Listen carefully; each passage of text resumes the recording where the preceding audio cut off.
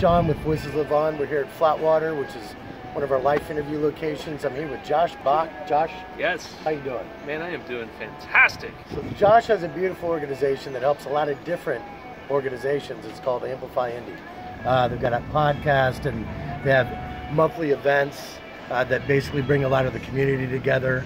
And we're going to be collaborating with some of the organizations that you help. We've been collaborating for a while now. It's been about 3 or 4 years or so. Yes. And your partner is Harrison Painter, the one and only. Right? Harrison Painter. So what do you think of just our base business and what we do to help save people's life stories plus show people appreciation? Sean Kirker, Voices Live On, part of the Amplify family. We love the mission. We love what you're doing every single day of being able to give people the opportunity to share their stories in a number of different ways. So I see it as far as we're big into community building and growing Indianapolis, bringing people together from all different walks of life to celebrate community. And it's a perfect fit, man. Being able to get out at the different locations, give people opportunity to share their story, and voices live on. That's the concept of it. Right. Be able to continue that on for time and time again. And we just had lunch here at Flatwater, and like one of the aspects, one of the organizations he helps a lot of homeless people. And us being able to go and interview those homeless individuals so their voice could be heard to help funding to interview more homeless. You know, as an example, or people that have addiction.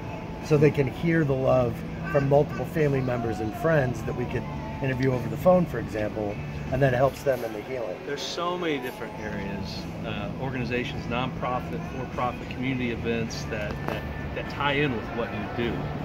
I mean, you just name one, and there's a way that I believe that you can work with them to help build that community. Each and every one of us are citizens. We're participating in this place we call Indianapolis and beyond, and it comes down to let's figure out ways to pull us together and connect us. Right. Connect human beings, man. Right. And us also reaching out to companies that want to sponsor people's life story interviews. We'll make it a win-win for the company as well, but I think there's a lot of people that would like to have their stories saved for their family as well as for the organizations that help them, as far as the nonprofits too. And those nonprofits being able to showcase those stories to be able to help with funding as well as just getting the word out so people can understand more about what people go through. Big things are happening now. Big things are on the horizon. We put our minds together. We figure out more and more ways on how we can collaborate and work together, and that's exactly what we're doing. I look forward for the rest of this year into 2020 and everything ahead of us. Awesome. Thanks, man. See ya.